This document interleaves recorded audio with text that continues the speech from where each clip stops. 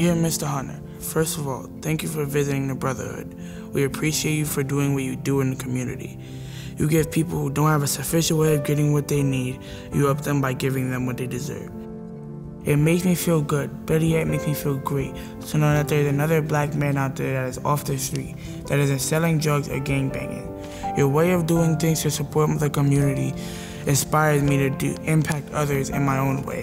For example, I'm going to become a web leader at my school. If you don't know what a web leader is, it's someone who helps the younger students get to places they need to get to and help them throughout their first year in middle school. I really appreciate the way you are doing things in the city of Lancaster.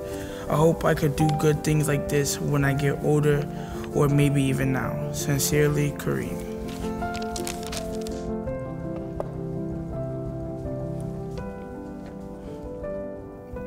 Dear Ted, it is said that we build off those who come before us.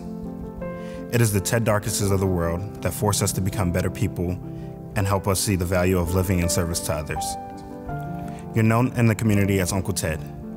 Growing up, you not only inspired me, but added to my growth as I've seen representation and leadership positions you have held, such as Executive Director at the Boys and Girls Club of Lancaster, President of Lancaster City Council, and Executive Director of the Governor's Advisory Commission on African American Affairs, and has challenged me to be more.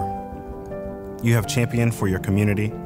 I have learned the value of being personable, considerate, but above all, how to get things done. It is your whispers of "you can do it" and unlimited support that keeps the fire ignited inside of me.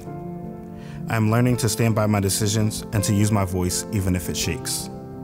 I am thankful for your mentorship and grateful for the path you have paved. Sincerely, Josh. Dear future leaders, what is a leader? A leader is someone who can connect with and inspire those around them to do great things.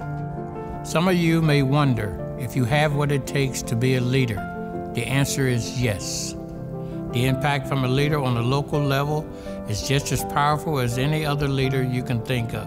The most important aspect of leadership is the people making connections and listening to those in your community.